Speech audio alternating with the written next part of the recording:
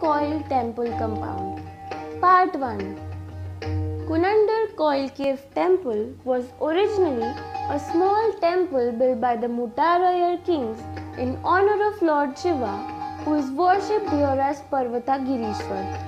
Over the course of many centuries, a lot of structural additions were made to the temple, thus turning it into the big complex today. It has been said that the plan of the temple is similar to the Gokarneshwar temple at Thirugokaranam, situated near Pudukkottai. The rock temple has been excavated in two sections. The bigger section houses the shrine of Parvatagirishwar. We will first make our way to the smaller section and then come back to the main shrine.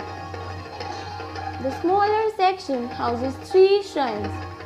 These shrines are dedicated to Thundervar, Subramanya and Ayanar. These are some of the prominent deities worshipped in South India. To your side, you can find another small shrine containing the image of Chandrasekhar. All these sub-deities were added later onto the temple complex. Let us now make our way to the main shrine. To reach the sanctum of the temple, you will have to first pass through the Mahamantapa and the Ardhamantapa. The Mahamantapa, which was part of the later constructions, contains many portrait sculptures. One important image that you will see here is of a Patwan, a man who lost his life fighting some robbers while guarding the temple property. Devotees occasionally make offerings to him for his brave sacrifice. The Ardhamantapa is oblong in shape and is very plain in nature.